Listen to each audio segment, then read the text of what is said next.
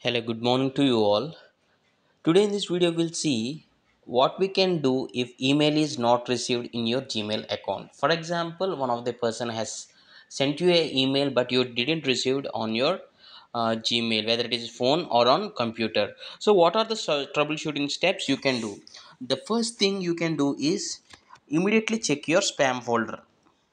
See, by mistake few of the emails may go to spam folder, so first check here. So if it is not here, just come back and search with the person name who sent the email to you. So example person name and click on search. When you do that, if you see that email, that is well and good. So even though if you didn't receive email, the first thing you need to check is switch with the mobile data and Wi-Fi data and make sure you have internet working. And other settings will also affect. In that case also you may not receive emails. That I'll show you on the computer version. Just follow through this tutorial. And few more reasons you may not receive your incoming email may be due to the filters.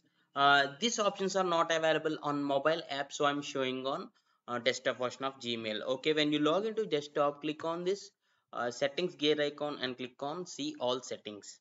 So once you're here, you need to click on forwarding and option and see here whether there is any email. If there is any email here, so if the other person sends you an email also, that gets forwarded to the Gmail. So there shouldn't be any forwarding email address here. And one more thing is filters and blocked addresses. For example, if the other person who has sent you an email which that person ID is already blocked or in this list, so then also you won't be receiving that email. So for example, if I receive any email from this person, I won't get that mail because this is in this list. So what I need to do is first I need to delete it here. So check this one also. And there is one more case here. If your Gmail quota of 15 GB is already filled, then also you won't be receiving any new emails. So how we can check that? I'll again show that on the mobile version. Okay, as I said, we need to check the space left. So click on your profile picture image at top right corner and click on storage used. And here will Google will tell you how much data or the quota you have used.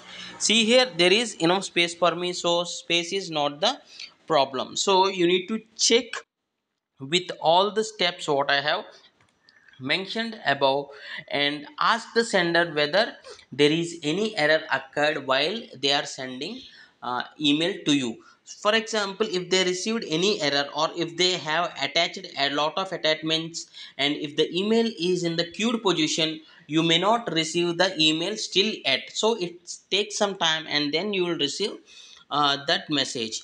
If nothing works, you need to contact this Gmail support, which I hope you like this tutorial and thanks for watching. Have a nice day.